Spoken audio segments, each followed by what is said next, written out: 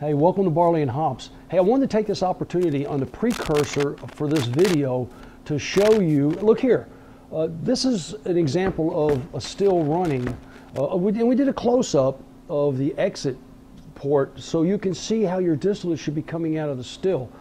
We get a lot of questions about, well, how do I know if my still is running right? And and I've searched all over the internet too, and most of the answers you get are, well, you'll know it when it happens. Well, that's not a good answer. So I figured, a picture speaks 1,000 words. And here's a couple of pictures of just what it should look like when your still is running, and it's running at its optimal. So you'll notice that there's, drip, drip, drip, drip, spurt, drip, drip, drip, drip, drip, spurt. And we often use the analogy of the pencil lead. It's about as thick as a pencil lead, but that's kind of hard to capture and wrap your mind around it unless you see it. So here it is, and now I hope that you've had an opportunity to see this, that it'll click and you'll go, now I got it. So without further ado, let's go right into our video about equipment and some tips and tricks and things that I really think that you'll be interested in knowing. Welcome to Barley and Hops. I'm George. Today we're going to start talking about equipment. We're going to talk about equipment, and a lot of times we're still going to do videos on the process, on ingredients, on tips and techniques. But today is a day that I'll get all excited about this because equipment, actually the basic still itself. We're going to talk about the 8-gallon model and the 15-gallon model. And I've got two of them here, and I got a couple of variations I wanted to share with you. The first one I wanted to show you though was the 15-gallon model, and you'll notice that one here. Now, believe it or not, I spend a lot of my time not trying to talk people out of a 15-gallon model, but trying to ensure that they understand the challenges that come along with a 15-gallon kettle. As opposed to the 8-gallon kettle. I normally always recommend the 8-gallon kettle, only because it's much more maneuverable, it's much more manageable as opposed to the 15-gallon. You got to be pretty serious, and trust me, if you're running a 15-gallon model, we're doing. I'm not even gonna say it. Yeah, you know what I'm talking about. Okay, look. Here's the first reason, the main reason why I mentioned that about the 15-gallon model is because look at the head. This is where the thermometer is. So you got to probably have a step ladder. If you've got this on top of a propane burner, you're going to have to use a step ladder just to get to the head to read the temperature. And I don't care if you're using a laboratory thermometer or if you're using the digital one. You're still going to have to reach way up there. So this thing is pretty tall. If you use the 8-gallon model, it's really, really manageable and you can maneuver it a whole lot easier, but that's a whole lot of mass. And if you're using propane or you're using the heater bands, because it takes multiples, or you're using heater elements that go inside, it takes multiples when you're like 15 gallons. That's a lot of mass, a lot of volume to heat up and also to cool down. So just consider that. Also stop and think about this, that most of us who may or may not be in that hobby are usually using 5 to 6.5 gallon buckets. That's where you make your mash in, and so that's probably what you've got, and you pour that in an 8-gallon still, gives you plenty of headroom and things work out fine. But there's not many of us that are making multiple buckets like that or using bigger drums. They're out there, but just suffice it to say that George would recommend an 8-gallon for your 98% of us that are out there in the hobby just having a wonderful time. Okay. Now this is the pot reflux combination, and I wanted to show you this already assembled. And as a matter of fact, what I'm going to do is I'm going to move the camera just a little bit closer, and we're going to just cut off from about here down so that we can get a close-up of what's going on up here so that you can see what we've got. So hang with me and I'll get a close-up and we'll get a really good idea of what's happening. Okay, welcome back. We're a little closer now, and please ignore the dome in the back. This is a copper dome. It's the Olympic dome on top of the Turbo 500. We've got one sitting there. This comes with a water control system, which is this portion and some hoses. It comes with all the hoses that you need. It comes with a thermometer, and it also comes with an adapter that goes on the end of your hose that you can hook to the garden hose. It also comes with the submersible 560 gallon per minute water pump. And this one, you just drop it in the bucket, hook your hose to this and plug it in and let her go. Now you use a pump of this size only because of the length and the distance that you're trying to draw that water.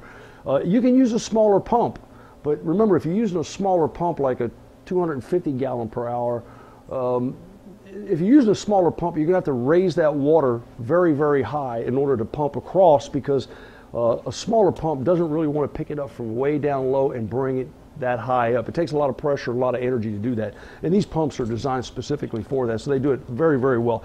And oh, by the way, if you need an extra pump, just call us and let us know. We can ship one to you.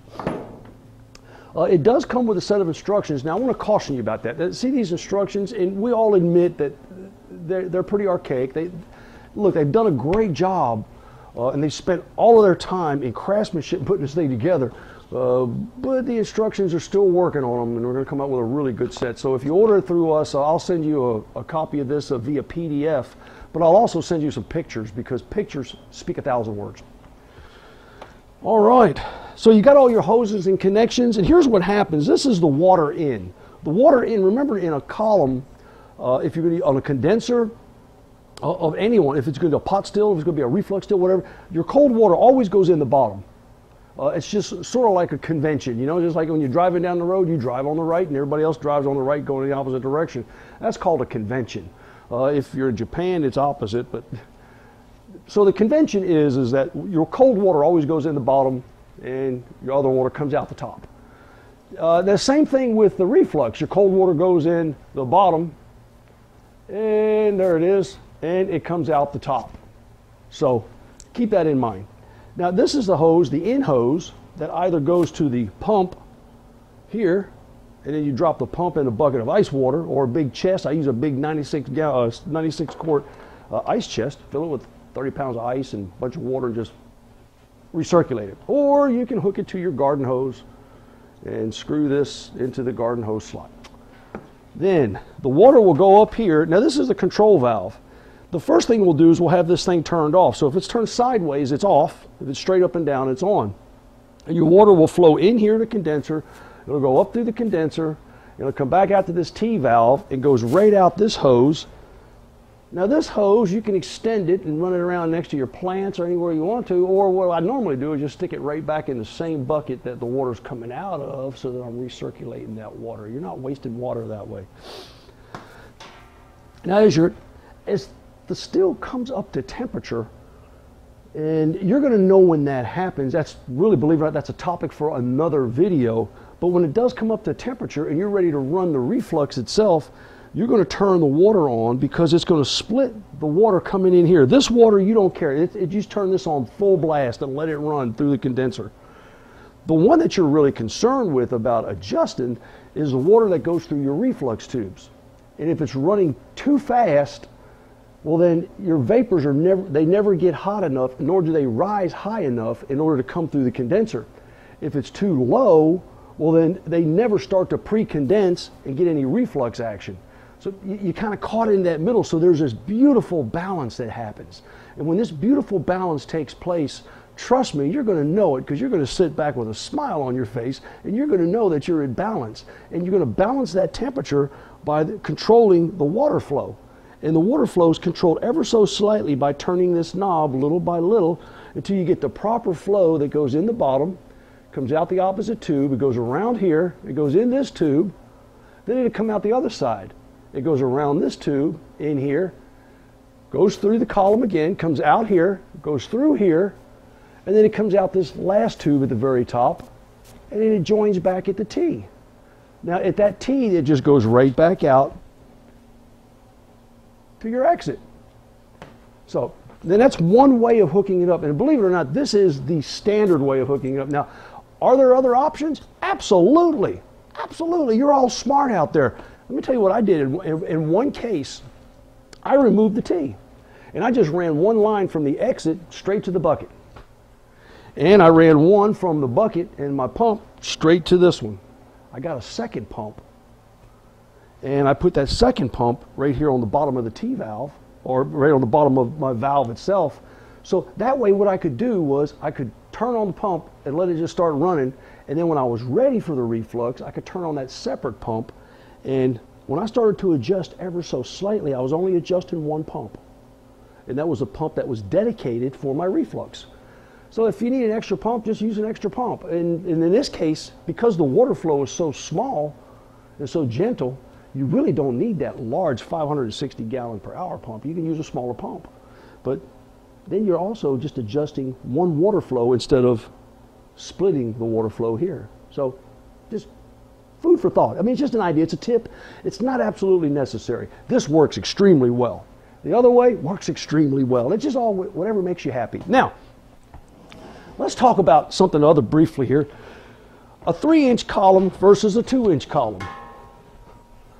Okay, this is the 2-inch column, and that's the bottom portion of it, and this is the 3-inch column, and they're both made the same way, with the exception this one's 3 inches, this one's 2 inches. They both have a screen on one end of them, and now you can put that screen on the bottom, or you can put it on the top, and what the screen is there for is to prevent anything that you pack inside the column, and we're going to get to that, anything that you pack inside the column from falling back down inside your kettle. You don't want that to happen. So I normally place it with my screen on top because I normally pack the top of the column. There are people that will pack the entire column. Just be very careful that you don't pack it in such a manner that your column starts to back up and it prevents your vapors from rising and you cause an increase in pressure. And that's when your still will start to spit and spurt and sputter, and we actually call that puking. It'll start to do that. In very worst case scenario, you could have a blowout somewhere because your pressure just builds so much that you just can't seem to control it. It's very unusual, but it is also very possible. 2-inch column, 3-inch column. Now here's the way you look at this, and people ask me, this will produce exactly the same quality as the 2-inch. And the 2-inch is going to produce exactly the same quality as the 3-inch. So there's no difference in quality. The difference is in time and also quantity. It's going to produce whatever you put in that kettle, it's only going to produce that. So the only difference between these two is time and, of course, cost. This is going to cost you roughly 20% more, 20-25% more overall. But the difference is in time. A 2-inch column on average will produce about maybe a little over a quart an hour. The 3-inch column is going to produce a little over 2 quarts an hour, and I'll tell you why. It all has to do with the cubic inches available inside the column itself. Now, we're not going to go through it and do any math, but the formula for that is pi r squared. 3.15409, something like that. Pi r squared, pi times the radius squared. And in this particular case, this is a 3.14, a 2-inch column is 3.14 cubic inches inside. So if you go up by 1 inch, you wind up with 6.28 cubic inches. And so 6.28 cubic inches, if you divide that by 3.14, it's actually a little over 2, just tiny, like 2. So you're actually producing twice as much by going up 1 inch. So you can do the math. Pi r squared. Let's say you went to a 4-inch column. You figure it out. What are the cubic inches involved in that? And then work that out towards your time. Okay. So, I wanted to show you that. And now it also comes with the chemical resistant hose. And this is the flexible chemical resistant hose that would go from the end of your condenser into your collection jar or into the end of the parrot, and then from the parrot into your collection jar. So keep that in mind.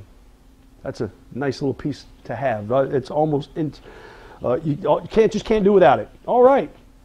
Your water pump also comes with a larger 1/2-inch diameter hose or barb that goes here. So if you want to use a 1/2-inch or a 5/8 inch hose, you could do that as well. But this one's the standard 1/2-inch.